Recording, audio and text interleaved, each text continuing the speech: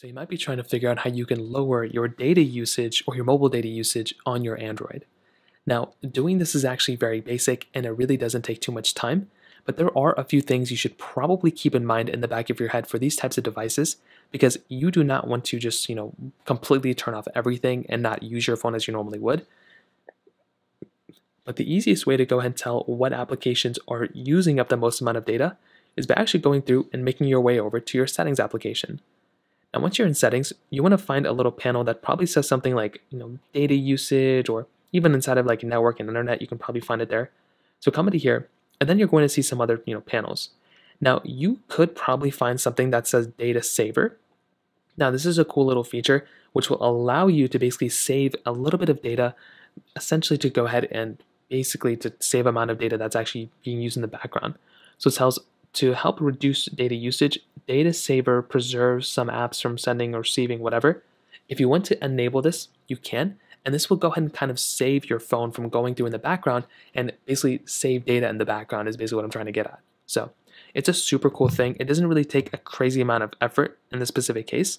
So go ahead, just enable this, and that's a specific thing you can do to kind of fix a specific problem. Now, another thing you want to try doing is making sure that you're on Wi-Fi as often as you can be. If you're on Wi-Fi every single time that you're at home or whatever, you can go ahead and rest assured that you won't be using an insane amount of data because you're using Wi-Fi instead. Even if it's like not the best Wi-Fi connection and your data is faster, if you want to save data, you can go ahead and just basically turn on Wi-Fi, and if there's a Wi-Fi connection around you, I would recommend just keeping it on because that's another thing you can try doing. It's going to save some data in the background. That's another thing you can try. On top of that, under battery, if you type in your battery option and you type in battery usage, I can actually kind of make a correlation between the apps that take up the most amount of battery and the apps that basically will go ahead and to take the most amount of usage in terms of like the mobile usage.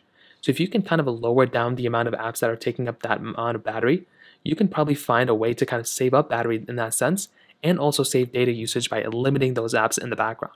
So that's another thing. You can also try going through and updating your phone. That's another option you have, but those are pretty much the main ways to go ahead and do it. If you have any other thoughts or questions, let me know in the comment section below. Hit the like button, that would mean so much, but definitely hit that subscribe button.